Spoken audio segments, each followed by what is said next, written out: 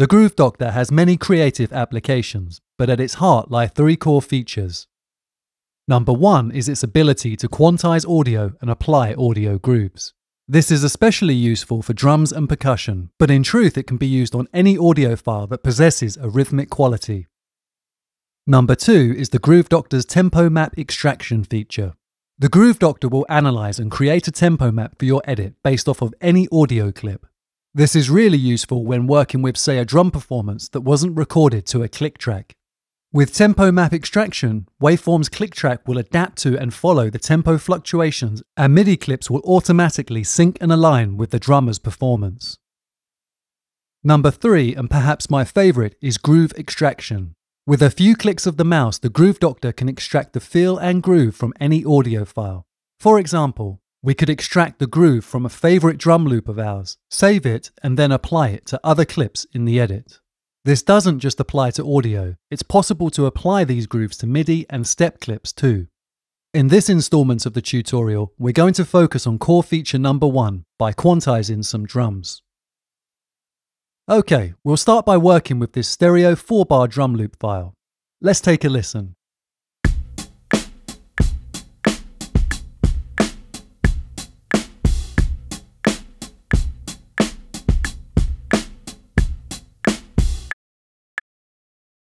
Notice how the hits don't fall exactly on the beat. Now, if we were looking for a loose feel, this could work fine, but for the purpose of this video, we want it tight and right on the grid. So with no further delay, let's click on the audio clip and then navigate all the way down to the Groove Doctor icon in the toolbar.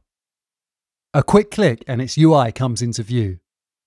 If you wish, you can assign a keyboard shortcut to the Show or Hide Groove Doctor window command in the Settings panel. I've assigned this to Shift+G. You'll notice that the interface is split into 4 sections and that most are grayed out.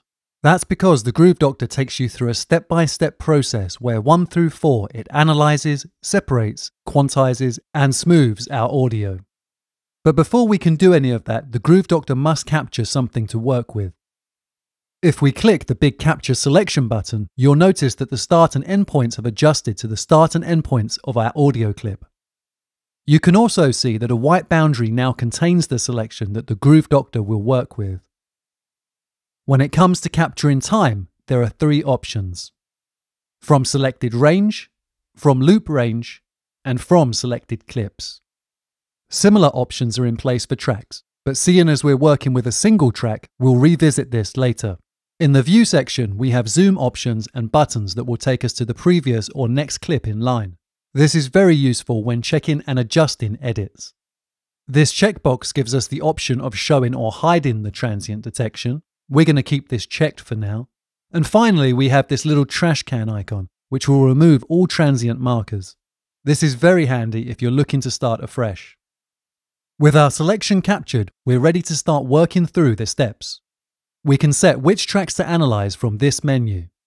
It's already set to From Select Tracks, so we're good to go. The Operation menu lists the Groove Doctor's key functionality, and we'll leave this set to Quantize Groove before clicking the Analyze button.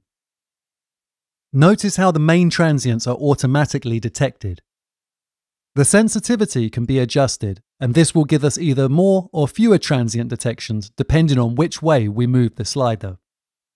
Padding can be applied if you want the separation to occur slightly before or after the transient. This is useful if you don't want things placed right on the grid. We'll leave this set to 0 milliseconds. If the automatic detection needs some refining, transient markers can be added by holding the Shift key and mouse clicking. They can be removed by holding Shift and mouse clicking on an existing marker. Notice how the icon changes from a plus sign to a minus sign. Finally, the transient markers can be moved with a simple click and drag of the mouse.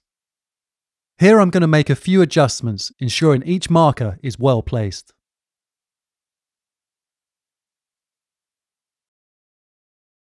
Before clicking Separate, we have the option of taking a snapshot. This is done by clicking the camera icon and giving the snapshot a name. This is a really useful way of saving the state of a clip before performing an action. In this case, the snapshot will allow us to quickly revert to the time before the separation was made. These snapshots can be found and recalled from the Track Snapshots menu. Okay, let's click Separate and we're on to the Quantize stage. Here we have the option of quantizing the drums to the grid or to a swing preset listed in the Groove menu. If you choose to quantize to the grid, you can set the grid strength. At 100%, the drums will fall right on the grid. As you continue to lower the slider, the looser the quantization becomes. This is useful if you wish to retain some of the feel of the original performance. In this instance, I'll leave it set to 100%. I'll now click the Quantize button, and the separated clips are quantized as expected. Let's take a listen.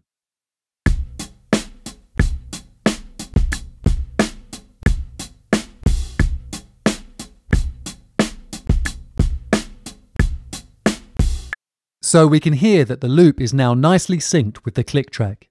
The only issue is the pops and clicks that have been introduced, and this is where the final smoothing step comes into play. Here we can set a crossfade size and click smooth to fill the gaps.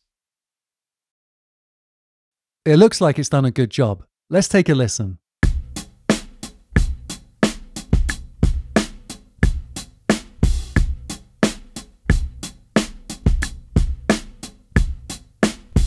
That sounds much better, and I think we're ready to consolidate our loop. Clicking Consolidate will join each of the separated clips into one clip. So now we have a basic understanding of how the Groove Doctor operates. Let's try fixing some multi-track drums. First, let's take a listen to what we're working with.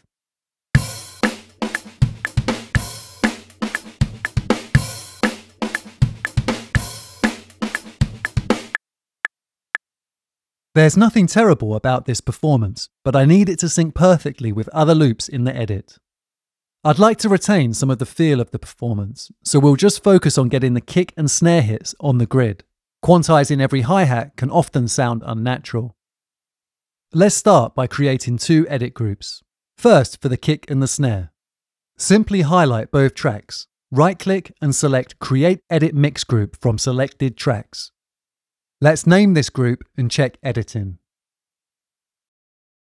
We'll now create a group for all of the drum tracks, so let's highlight all of them and again follow the same steps.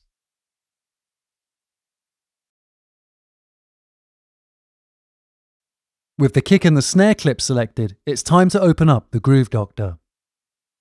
As before, we'll click on the Capture selection, but this time we'll go to Capture Tracks, where you'll notice the groups that we have just created. We'll click on the kick and snare group and then move on to the Analyze stage. With the operation mode set to Quantize Groove, click the Analyze button and the Transient Markers are generated. It looks like Groove Doctor has done a good job, but let's go through and check. Once happy with the markers on the kick and the snare, we'll apply them to the rest of the tracks before separation. This is to avoid any kind of weird phase-in. Click Set Tracks to separate and choose our All group from the menu. Notice how the transient markers are now applied across all drum tracks. Once separated, I'll set the grid to 1/8 notes and the strength to 100% before clicking Quantize. Let's take a listen.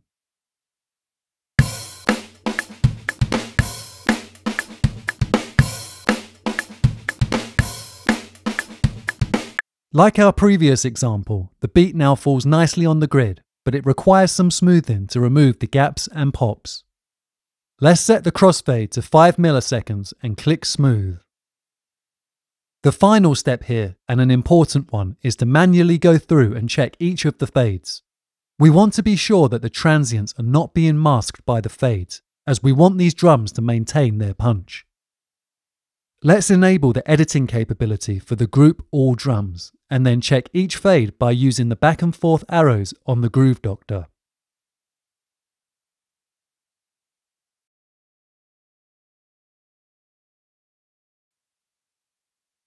Once that process is finished, we can click Consolidate and take a listen.